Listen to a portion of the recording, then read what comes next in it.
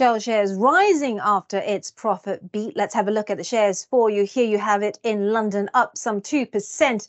First quarter net coming in at $9.6 billion. Solid fuel trading and higher liquefied natural gas sales offset those cooling energy prices. Now, Shell's results echo those from rivals, including BP and ExxonMobil. Norwegian rival Equinor also posted higher than expected quarterly profits. So where is the salad dressing? How do you trade this? If you think the sector continues to benefit from strong demand and high volatility, then you might want to go long.